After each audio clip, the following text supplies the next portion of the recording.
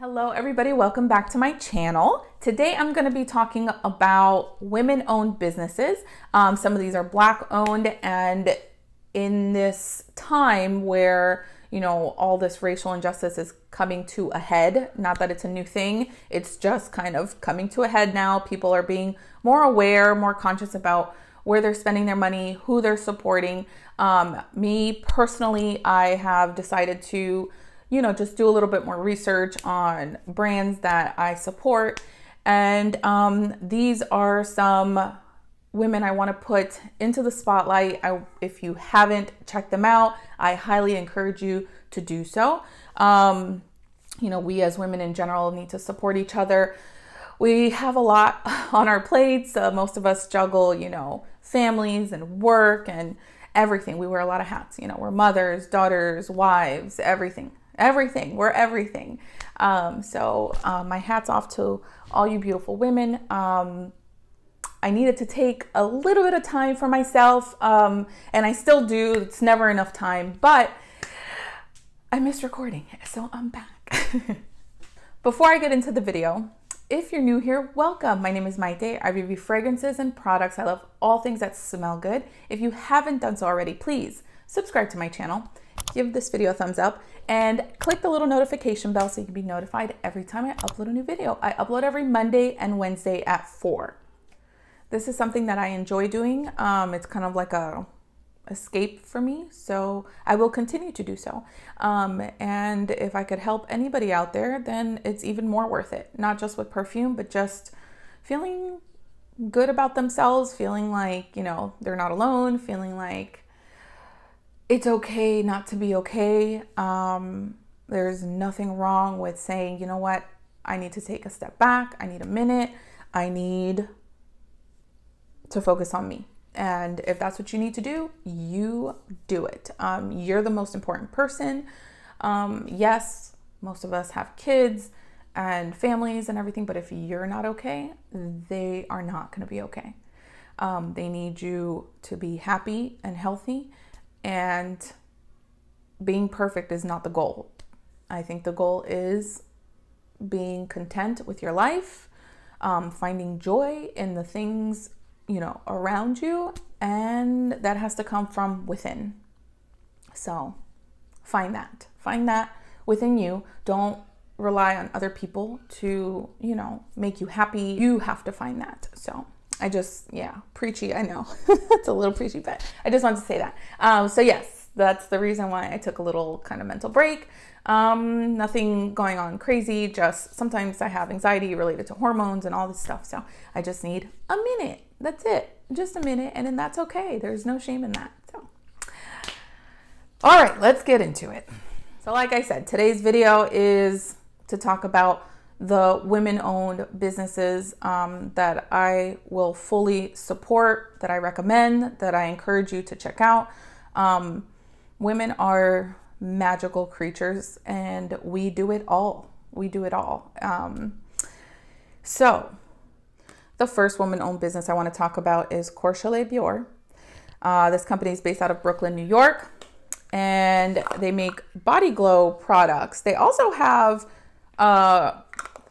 body creams that are not sparkly for men. So if you're a man and you're looking to try some of these body creams, there are non-sparkly options if that is something you're interested in. If you're not interested in glowing like a goddess or a god, why not?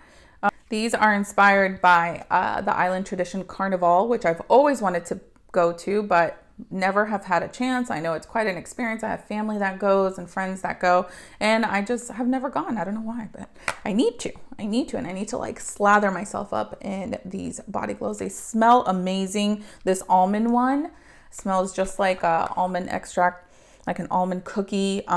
It's delicious. It does interfere with fragrances, so you may want to like pair it with a kind of more gourmand fragrance. The scent of this platinum glow one is called Sugar Leah, and I think it may have been a limited. So if you can't find it, I'm sorry.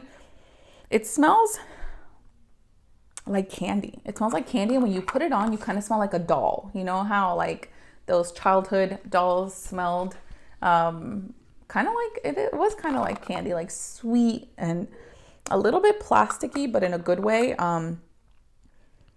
Delicious, really, really nice. This one doesn't interfere as much with fragrances just because it's a little bit lighter scented. This one's a little heavier scented, I think, but both beautiful, love them, and I definitely want to try more. Next woman-owned business I want to talk about is Maya NG. Now, Maya NG is based in the UK. I have her sample set that I tried, and I will be reviewing this in an individual video. I'll do its own separate video. Nordic Cedar, Tabac,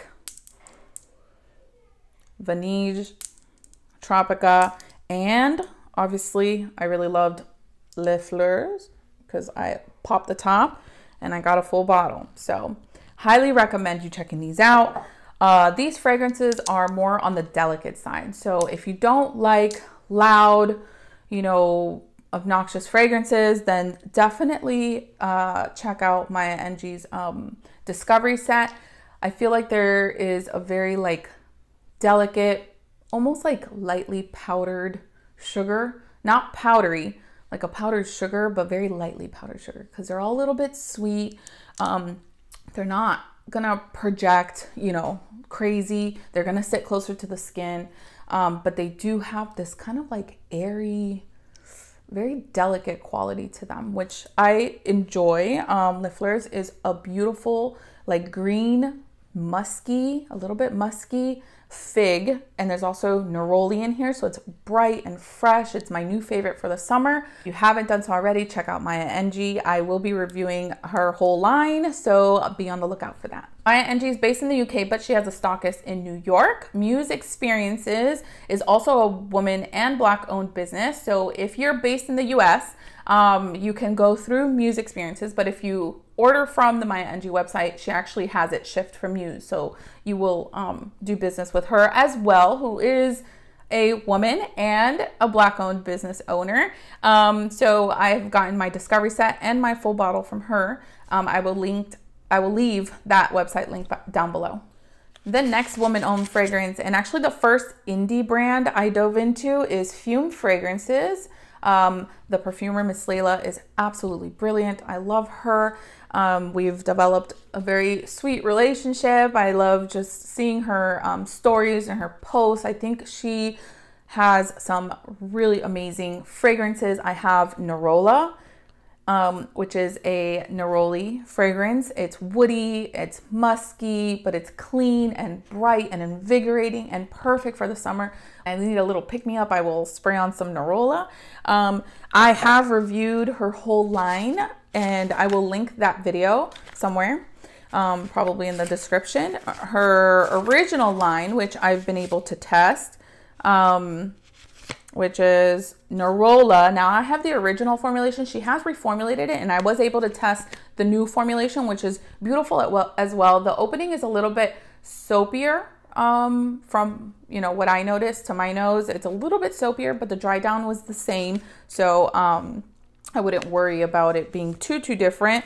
So yes, I have the two versions of Nerola. Arios, which is a beautiful honey and like rose and rich and just really, really nice in like the honey department. Like if you want a honey fragrance, I would definitely check out Arios. Winter Crocus is kind of like a spiced vetiver. It reminds me of the holidays. And then she added two more, which I didn't review in that video. Aloha Lei, which is a Soliflore. It is Plumeria, which is frangipani. So it's a single note, single flower fragrance, and it reminds me of like the leis that you put on in Hawaii. I've never been to Hawaii, but I imagine that this is what it smells like when you arrive and they, you know, lay you with that flower necklace. It's really, really beautiful. Soft, kind of floral, not heavy, not obnoxious, and one to check out if you love florals. And then Jurassic Flower is on the heavier side. It is more of a fruity floral to my nose. I have to give it another wearing, but it is a magnolia heavy fragrance, a magnolia based fragrance. I know she kind of hinted that she was coming out with a magnolia fragrance, and I was super excited to test this one. And it is bright. I would say it's good for like spring and summer, but it is on the heavier side. So definitely get a sample and test it and make sure that it works for you. Next woman-owned fragrance, and this one's also Black-owned, just like my NG and Courchelet Bior. This is PM Fragrances, or Pink Mahogany Fragrances, and Cavalia is the perfumer. Now she's on Etsy, which is pretty cool. I also had a little Etsy store for a little while. I made baby shoes.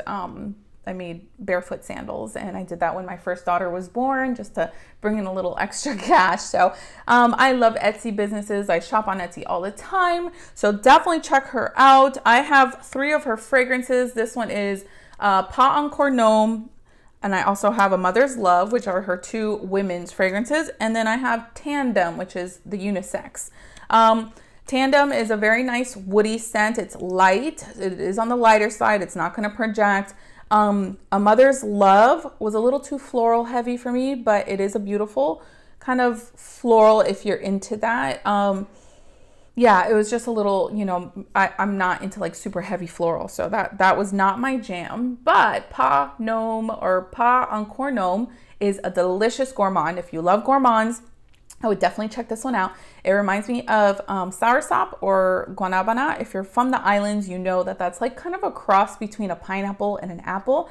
And my mom, when we were little, used to make us these guanabana milkshakes, and they're delicious. So it's like this creamy vanilla, and then the fruity pineapple, which is what is in here, I think is pineapple. But to me, it smells like soursop. So if you know what that is and you love it, then definitely check out Pas Encore Gnome.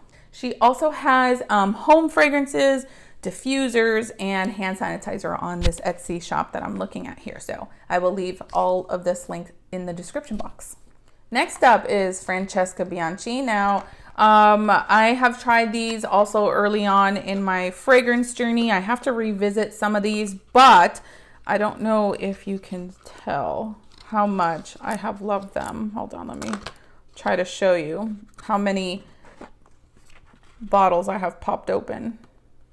I don't know if you can see that, but I have taken the tops off of many of these.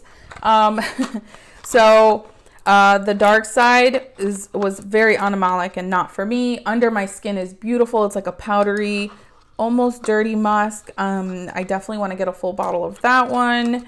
Etruscan water, I have a full bottle of because I love it so much. It was in my Shipra video. Angel's Dust is a beautiful, like, feminine, powdery fragrance. If you like powdery fragrances, I would definitely check out Angel's Dust.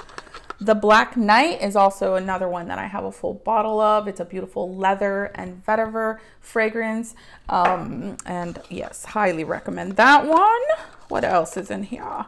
The Lover's Tale, sweet from what I remember, a little medicinal from what I remember too. I have to try that one again. Sex and the Sea was very floral heavy and I think a little bit suffocating, but I may have oversprayed that one. Lost in Heaven, don't remember what that one smells like. I'll have to revisit that one.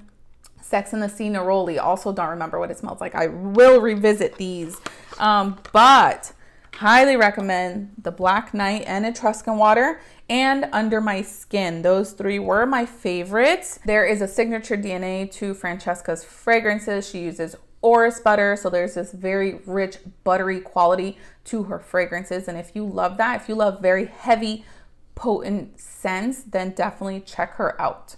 Next up, now this one's a woman and Black owned business. This is Kimberly, New York, and I have Echelon and I&I. I&I smells like freshly showered skin. It is a fresh and clean smell. And Echelon is the complete opposite. It's more rugged, it's leathery. It is like a black leather jacket kind of fragrance. I really love this one, which is probably no surprise because I like my scents kind of darker. But highly recommend both of these. I got these for my husband for Father's Day. It was like a little men's duo. I'll leave her information linked down below. So this is Kimberly, New York. Next up, Empowered by Finda Kapakwa. And I don't know if I'm saying that right, I apologize, but the message behind this brand is absolutely my favorite. It says, my vision to build a community of empowered women who share stories of adversity, perseverance, and success to help other women achieve their full potential. And her mission is to provide a fragrance for women that exudes confidence and improves self-worth. Now, it is a beautiful scent. It's bright, it's fresh, it's sweet. It wasn't the longest lasting. I definitely appreciate her vision. I appreciate, you know, the fragrance. I would highly recommend checking this one out if you love kind of sweet, feminine fragrances. The notes on Empowered, and I'm sorry I don't have the vial. My daughter was playing with it and lost it, but she did come out with a full bottle, which I'll leave a picture of somewhere. But the notes are Valencia orange, lemon, apple, raspberry leaf, not raspberry leaf, raspberry, leafy green, rose, geranium, muguet, geranium oil, gardenia, orris, sandalwood, cedarwood, soft amber, vanilla, musk, and patchouli. The opening was, like I said, bright, fresh, sweet, feminine, pretty, and the dry down smelled a little bit like a Cabbage Patch Doll's skin, if you can remember what that smells like from your childhood. So another fantastic women-owned, Black-owned business to check out. Next up, Olympic Orchids, and I have a full bottle of Night Flyer. I have a sample of Woodcut, Blackbird, and Kilauea. Now I'm going to review this collection because I haven't had the chance to test those three, the three samples, but Night Flyer is actually the original bat formulation from Zoologist. Now, she is the perfumer who came up with the original bat formulation. Now, she is no longer the perfumer for their bat. They have a new perfumer for that bat fragrance, but she has her own brand now, and it's called Olympic Orchids. And Night Flyer, if you know what the original bat smells like, very dark, cave, fruity, like overripe banana fruits, damp, wet, earthy, a little bit musky, beautiful, very dark fragrance. Not the most wearable, just because it is so unique and so kind of in your face. It is definitely a very artistic perfume. I absolutely love it. I will wear it anywhere, but get a sample, not a safe blind buy. Night Flyer by Olympic Orchids. Last but certainly not least is Posy. Now, Posy is a perfume oil company, and Joelle sent me their Greek Goddess summer collection. Already love it. Anything goddess, anything queen, I'm all for. They have Aphrodite, Artemis, Athena, Cybele, and Hera. Now, I will be reviewing this on my Instagram page soon. I still have to try out a couple more of these, but so far, my favorites are Cybele, which is kind of honey, floral, very, very beautiful, and Athena, which is like a very rich, sexy scent. Yeah, I love those two. So far are my favorites, but I will be reviewing these. They are oils, so they have these little roller balls. And I have also tried Posy's fall collection, their ghost stories, and some other ones. They have delicious, these are more gourmand oils to me. I haven't tried all of them, but the ones I've tried have all been gourmand, and they are delicious. In the fall, check out their ghost stories collection, because there's like marshmallow and just yummy. If you love like fall, definitely check out their ghost stories collection when it comes back out. This is Posy. All right, you guys, thank you so much for watching this video. I hope it was helpful to get some, ideas of brands to check out if you're looking for new fragrances if you're looking to support more women, more Black owned businesses. I will be also reviewing for this month more indie perfumes. I have some lined up. I have Chris Rusak, Motif Olfactive, who else?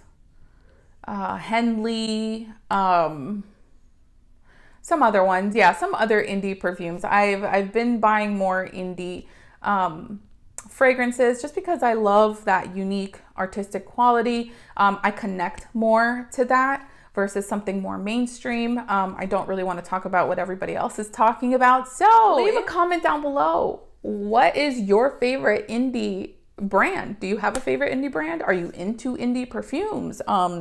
And if you don't know, I don't know if I've explained, indie means independent. That means they're not backed by like a huge company. They do everything, the perfumers mostly do everything from start to finish themselves. The creative part, the bottling, the shipping out, all of that is done by them. So it's done at a much smaller scale. Also, I find that they're more artistic, more unique.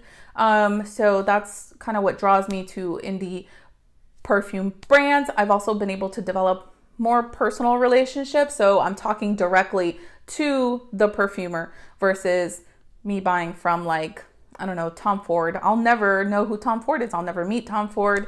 You know, it's just such a huge establishment. And you kind of get lost in the works. Nobody really, you're just basically a transaction. And I don't like being a transaction. I like being made to feel important because I am important.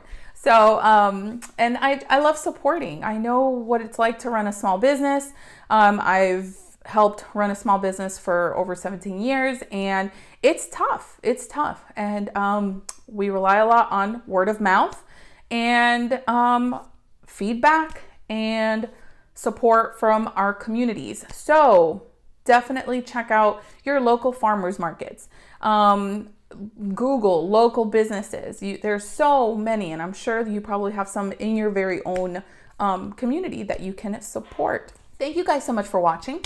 If you haven't done so already, please subscribe to my channel, give this video a thumbs up, and click the little notification bell so you can be notified every time I upload a new video. I upload every Monday and Wednesday at 4. Have a great one, you guys. Mwah.